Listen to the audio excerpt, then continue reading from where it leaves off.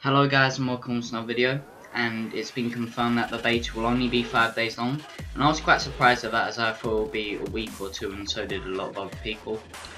And the reason why it's only probably going to be 5 days is because they still need to work on the game and improve it and stuff. So when you play the beta, they'll be testing to make sure there's no glitches, like weapon balancing and that, so it can be a better game on release, so there won't be server issues, stuff like that, and the matchmaking and stuff. And I've already told you guys this in a previous video, but I'll tell you again in this video, the release dates for the beta.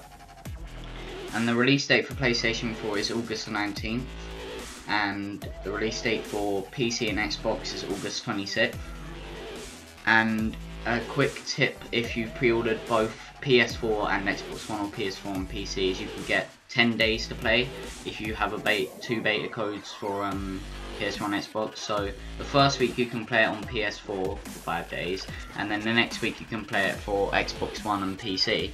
So then you can get 10 days, so you can play Black Ops 3 for longer than most people, just because you pre-ordered it on 2 different consoles or PC.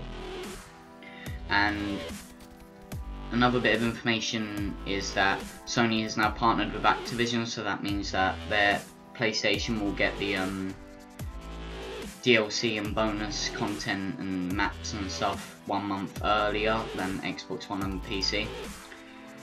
Anyway guys, that's all for today. Enjoy the rest of the gameplay, subscribe to keep updated, and I'll see you in the next video.